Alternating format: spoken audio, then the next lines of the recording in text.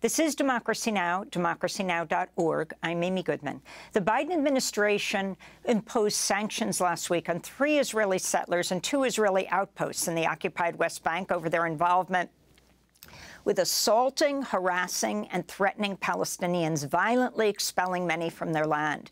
The U.S. State Department sanctions target Moshe Sharvit, the owner of Moshe's Farm outposts, Zvi Bar Yosef, founder of Zvi's Farm, and Neria Ben-Pazi. Over the past 5 months, Israeli settler violence has intensified across the West Bank, with human rights groups accusing the Israeli government of encouraging attacks against Palestinians. According to health officials, well over 400 Palestinians have been killed in the West Bank by Israeli forces and settlers since October 7th. Investigative journalist Shane Bauer recently wrote a piece for The New Yorker magazine, which features 2 of the Israeli settlers sanctioned by the Biden administration, Neria Ben-Pazi and Moshe Sharvit, whom Bauer described as 2 very dangerous men. Shane Bauer traveled to their illegal outposts in the West Bank and spoke to several other settlers, mapping out the violence against Palestinians that's escalated since October 7th. His piece for The New Yorker was published in February. It's titled, "The Israeli Settlers Attacking Their Palestinian Neighbors." The print edition calls it "The Dispossessed." I recently interviewed Shane Bauer and began by asking him about his journey to the West Bank and how he came to meet the settlers who were eventually sanctioned by the Biden administration. October 7th came sort of in the middle of an unprecedented wave of settler violence in the West Bank, starting around the beginning of 2023. This sort of uptick in violence came after the new government came to power in Israel, which included some very powerful settlers like Itamar Ben-Gvir and Bezalel Smotrich. Before October 7th, the UN was recording about 3 settler attacks a day. Of course, October 7th comes and the violence increased exponentially. I was seeing just days after October 7th reports from Israeli and Palestinian human rights groups about attacks and some villages that were being depopulated. So I traveled to the West Bank. While I was there, I met 2 of the settlers who were just sanctioned, Moshe Sharvit and Neria Ben-Pazi. These are guys who run farms. They're shepherding farms, and this is a fairly new type of tactic used to seize land by settlers in the West Bank. Essentially, there are settlers that are setting up outposts. These are, illegal under Israeli law, not only international law, which considers all settlements illegal, but even Israel considers these outposts illegal. However, Israel has, as Moshe's wife Moria told me, Israel was supporting them in setting up the outposts. They consulted with many branches of government. They got support from the army. This outpost that I went to was sort of a small farm where they have a bunch of sheep. And the idea of these kind of shepherding outposts is that the settlers with relatively small number of people can control a large area of land. What they do is they go out and graze their sheep and forcibly push out any Palestinians that are in that territory. So they're kind of part of a strategy which is to sort of clear the part of the West Bank known as Area C. This is the 60% of the West Bank that is essentially under Israeli control, to keep it clear of Palestinians in the hopes of an eventual annexation to Israel. I want to interrupt for a second, Shane, because when you talk about Area C, I don't think most people understand the divisions, Area A, Area B, and Area C, if you can explain. Right. Sure. So in the Oslo Accords of the 1990s, the West Bank was basically divided into 3 zones. Area A would be under the full control of the Palestinian Authority. That included the major cities like Ramallah and Nablus. And Area B was mostly the Palestinian villages. And there, Israel would have security control and the Palestinian Authority would have administrative control. The rest of the territory is Area C, where Israel would have full military security control and administrative control. So what you have, if you look at the map of these areas, you essentially have hundreds of islands of Area A and B that are sort of in a sea of Area C. And so if you imagine the annexation of Area C, what it would look like is the creation of many small enclaves, Palestinian enclaves, sort of like creating numerous Gaza strips within the West Bank, or Bantustans in the South African apartheid model. These areas would have Palestinians living in them, but according to the plan of Bezalel Smotrich, who is in charge essentially of the West Bank, Palestinians living there would not have voting rights. So there's this sort of been an ongoing campaign by settlers to sort of claim Area C for Israel. It's over since the 90s been treated more and more by Israel as sort of a part of Israel, but there's a push to make it more official. And Smotrich has come out with a plan years ago, which essentially says that he wants to annex the West Bank. Palestinians who don't like this can either leave or stay as non-voting citizens, which essentially is a formalization of apartheid. Mm. I wanted to go to a clip that I'd like you to set up. This you yourself filmed while you were reporting on the West Bank. If you can, it is an image of that you're talking to Israeli soldiers who are speaking in English to you. Explain where you are, what the circumstances were, why you ended up talking to them. So when I got to the West Bank, I first started to try to meet people who had been attacked previously. So I went to the village of Qusra, which had just days after October 7th been very violently attacked by settlers in a neighboring outpost. A number of people were killed. And then the following day, there was a funeral. And in the funeral procession, when the bodies were being taken from the hospital to the village, the procession was interrupted by a blockade of settlers and soldiers, and the settlers shot and killed 2 more people. So I was interviewing the brother of a man who was killed, and he happened to be busy working in his picking olives just outside the village. So I went there to interview him while he was working, and while we were speaking, we saw soldiers start to approach from the distant outpost. So this is the clip that Shane recorded. These guys are literally just harvesting olives, and the army is coming in. There are terrorists in all this village, okay? It's not just in Gaza, okay? We arrest Hamas, okay, Hamas, in all this village. But they're just harvesting olives. They don't have any weapons. There's no weapons. It's clear. Right? I don't fight with weapons. Yes? No, but they don't have weapons. I'm also with no weapons. Well, you have weapons. The soldier is putting up his hands saying, we don't have weapons, but of course he's moving the automatic weapon on his, that is slung over his shoulder. And he's saying there are terrorists in all of these villages. There's Hamas in all of these villages. Shane. Right. So one thing that was happening while I was there was it was the olive harvesting season. Many Palestinians in the West Bank supplement their income through harvesting olives from orchards that have generally been in their families for generations. And I was on various social media groups by settlers. I was talking to settlers, and they were sort of pushing a narrative that olive harvesters were undercover Hamas agents who were trying to attack their settlements. So they were using this as a precedent or as an excuse to sort of forcibly push people out of their groves and prevent the harvest.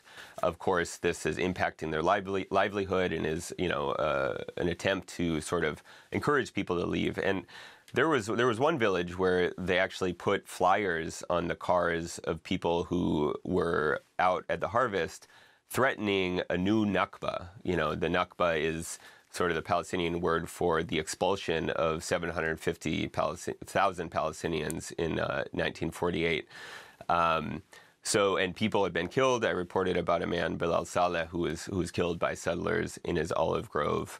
So, I saw this over and over again, this sort of,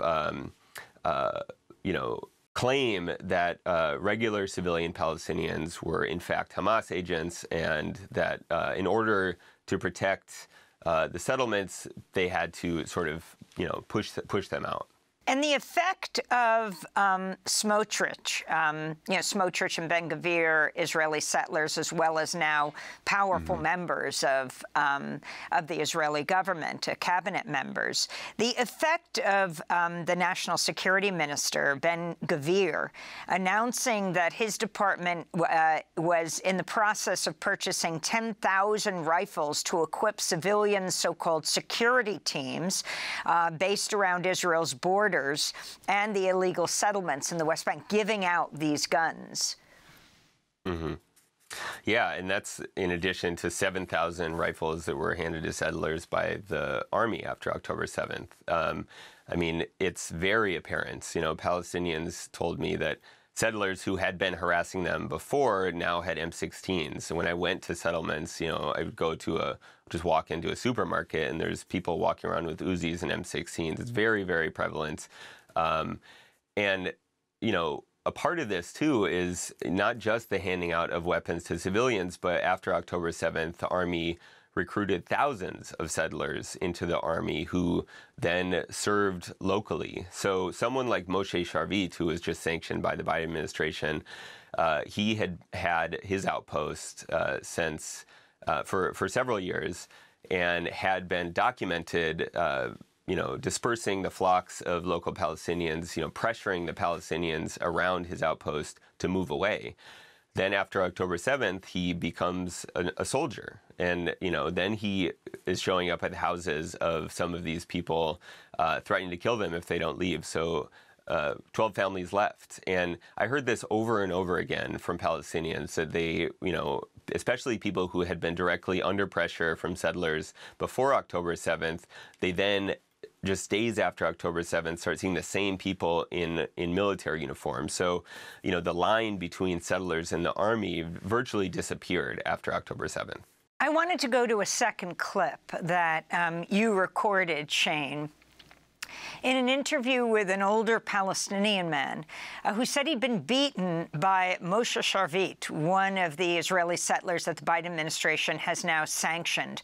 Had been beaten by Moshe and his brother, who showed up to his house, he said, with M16s in the West Bank. Do you want to set it up a little more, who this man was? Yeah, this man, his name was Neria Ben-Pazi, and he was one of the people who I met who lived right next to Moshe Sharvit's outpost, Moshe's farm, which is now under sanctions. And he and others kind of described to me what happened after October 7th.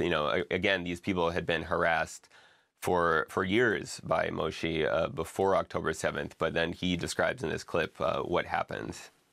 When they came, I was alone. They told me to leave. Then they started beating me. He had 4 men with him. I spent the night in the hospital in Tubas. I spent 2 days in the hospital. I was injured on my hand, my head, and my back. They beat you with a staff? They beat me with a staff and kicked me. In your house? In the house, I was shouting. I thought they were going to kill me. I managed to get away. I thought they were going to kill me in my house. My neighbors called for an ambulance. They destroyed my water tank. Come this way. They did this the day they drove you out? Yes, that day they beat me. There's the outpost, Moshe's outpost. So we're looking out into the horizon at Moshe's outpost. Again, Moshe is one of those that have been sanctioned by the Biden administration. Tell us more about Neria Ben-Pazi, Shane Bauer. One thing that was not in that clip is that what Nabil told me is that that day soldiers arrived at his house first and said that Moshe had claimed that he was hiding terrorists in his house. So they searched his house, left, and as soon as they left, Moshe and some other guys showed up and beat him up. And, something I want to emphasize is that Moshe, I spoke extensively to his wife, Moria, and she described to me the different types of support that they are getting from the government for their outposts, again, that is considered even by Israel to be illegal. When they set up the outpost, they were, she said they had a gazillion meetings with various branches of the government. The Army gave them M16s. They set up, the Army set up surveillance cameras in the area surrounding the outpost, which the Army controls itself. Moria said that they were the eyes for the Army. And, again, Moshe himself is now a soldier. So when we talk about the sanctions that the Biden administration has implemented, the sanctions target Moshe as an individual. They freeze any assets he might have in the United States.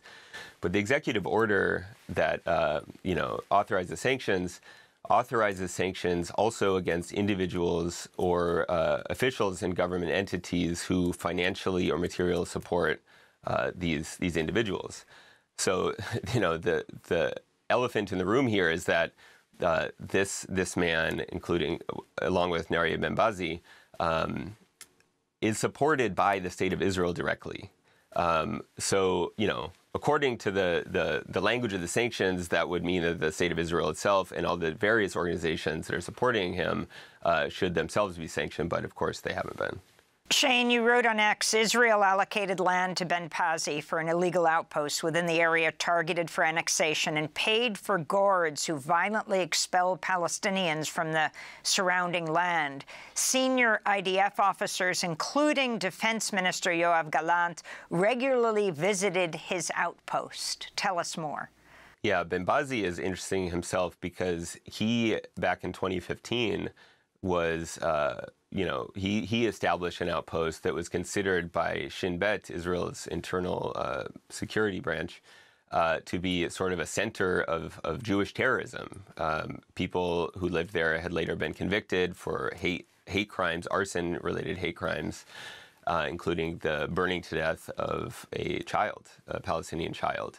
Ben-Pazi had been arrested and released, and then later time passed, and Netanyahu, you might remember, had called for the annexation of a large part of the West Bank. This is during the Trump administration.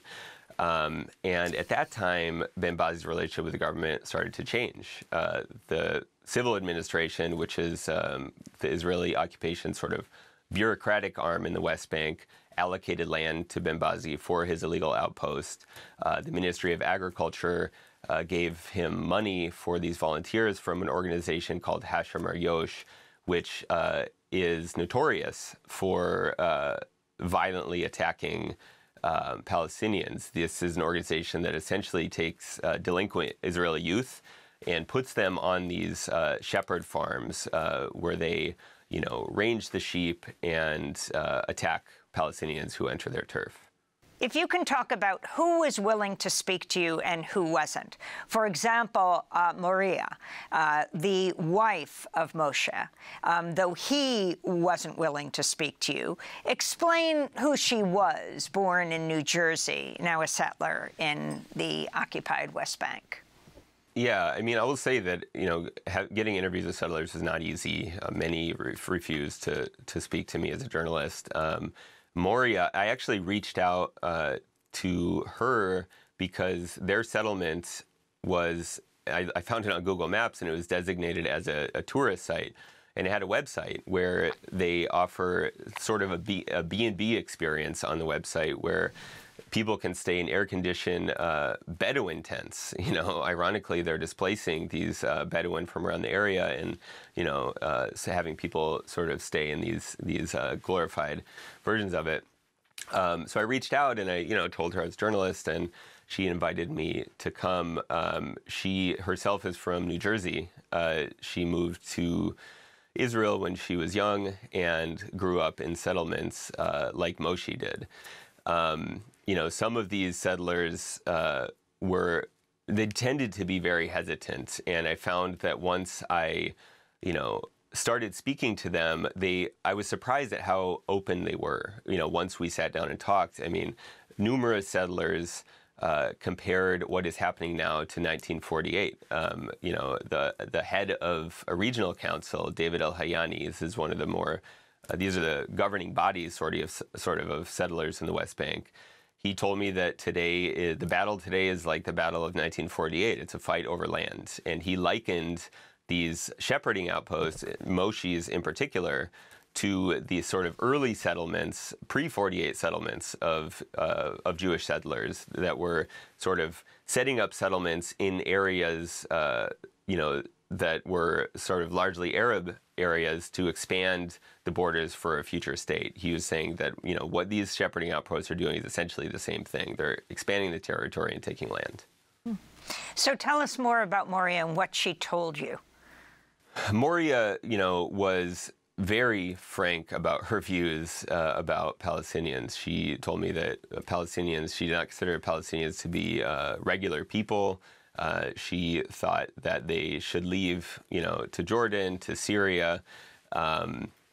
And, you know, she told me sort of about their, you know, the work of their outposts, you know, and the way that she described it is the way a lot of settlers describe it, which is protecting Israel's state land, protecting Area C. Again, you know, this is somebody who believes that the West Bank belongs to her. She believes that the West Bank was given to her by God, you know, which, you know, is important because, again, we have these sort of religious fundamentalists allied with the secular state of Israel.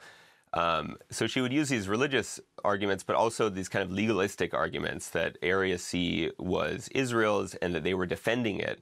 You know, she described what they're doing as preventing land theft, that Palestinians, by merely living in the West Bank, were stealing land from Israel.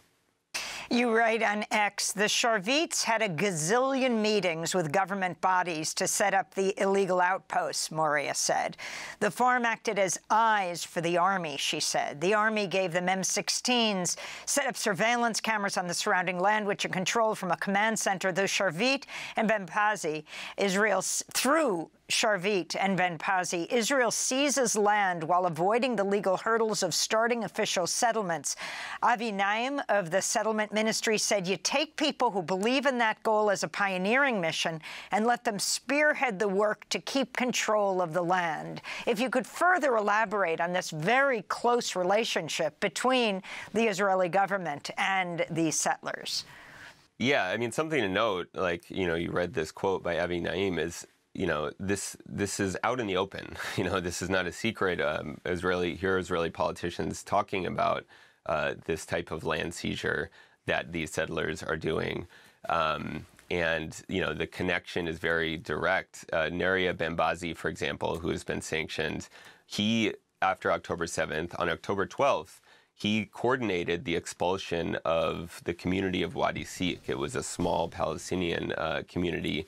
And that expulsion happened with dozens of settlers and soldiers together. You know, they came in, they threatened that if people didn't leave, they would be killed. And settlers and soldiers then tortured a number of Palestinians who were there. Soldiers attacked some Israeli activists who were there in a protective capacity, accusing them, you know, saying, why aren't you in Gaza? Why are you protecting terrorists? Neria Ben-Pazi's lawyer had written in legal documents that he had extensive ties with the security establishment. You know, so this is well established, and you know, the sort of, I mean, even in the UN, where I mentioned before, the 600 or so attacks that have happened since October 7th, the UN said that in at least half of those attacks, soldiers are present. You know, it's not a coincidence. It's not merely just soldiers not stopping these settlers. There is an active and ongoing collaboration between many of them. And you say these sanctions do not address this. Right. Yeah. I mean, they're targeting these individuals. You know, a handful of individuals out of hundreds who are attacking Palestinians, and sort of, you know, targeting them as individuals, but not the sort of state that is supporting them and encouraging them to continue to take land. Journalist Shane Bauer's piece for The New Yorker is headlined, "The Israeli Settlers Attacking Their Palestinian Neighbors." And it's breaking news. The Irish Prime Minister has just resigned. I'm Amy Goodman.